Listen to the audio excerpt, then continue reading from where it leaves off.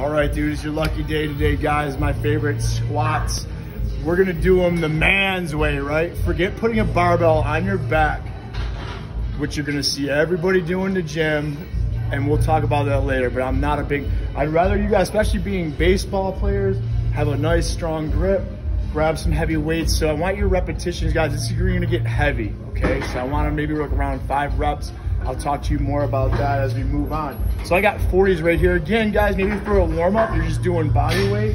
And again, you got your partner with you, so you want your partner to make sure that you're doing it right. So I'm on the bench. Now I picked this bench for a reason, guys, because it's a little bit lower, so you can see that my hip is actually lower than my knee a little bit.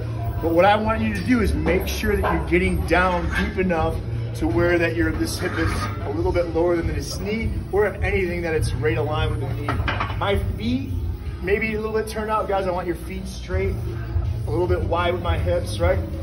So if I had my dumbbells, it'd be right here by my side, and then I'm gonna come up. Am I gonna come up slow?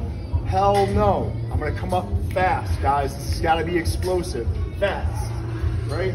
Come back down. The best thing about this is to get your butt back and back. Most people when they're squatting, lean too far forward, right? Their knees are buckling, so that's why I have you sitting down here. I want it to be explosive. I'm gonna completely stop the motion, come up fast. All right, so I got the 40s. Here we go. Come back down slow, completely stop the motion. And I'm trying to put my head through the ceiling, guys. I'm not going forward, I'm going up. Right? Don't just fall back, go back slow. Right? So I don't want to just do that. Come up, come back down slow.